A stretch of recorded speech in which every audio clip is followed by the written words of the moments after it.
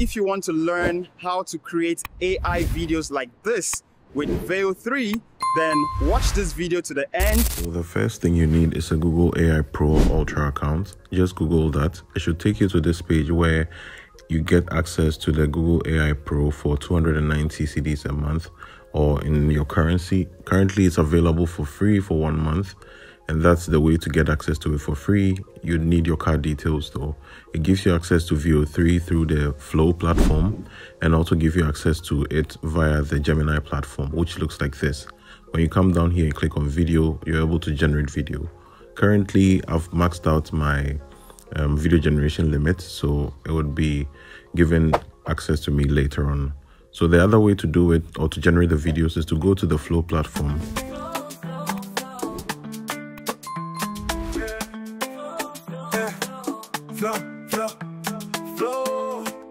Wait for it to load, create a new project, and then once you're in the new project, you can go ahead and type your prompt like I did here.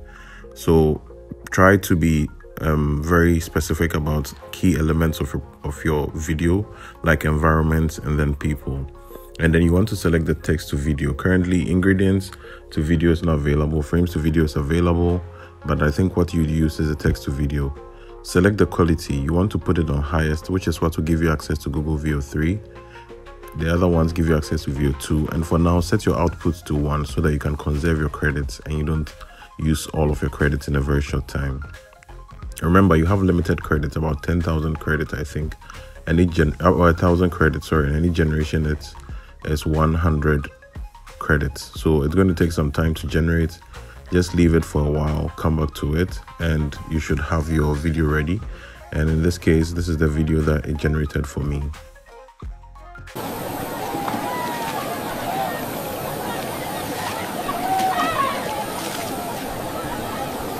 Once you have your video and you're happy with it, you can choose to change the quality settings by clicking the download button and selecting the size that you want.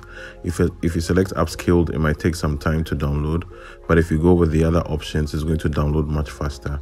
So just give it some time, it's going to process and you have it. Now, if you want to generate the videos inside of Gemini, you go to gemini.google.com, and then you should see the video tab. Click on it, add your prompt like I did here.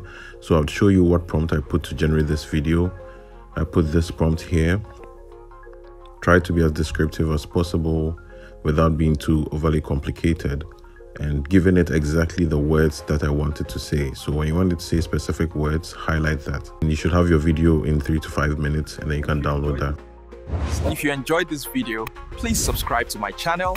It encourages me to make more videos. New videos every week.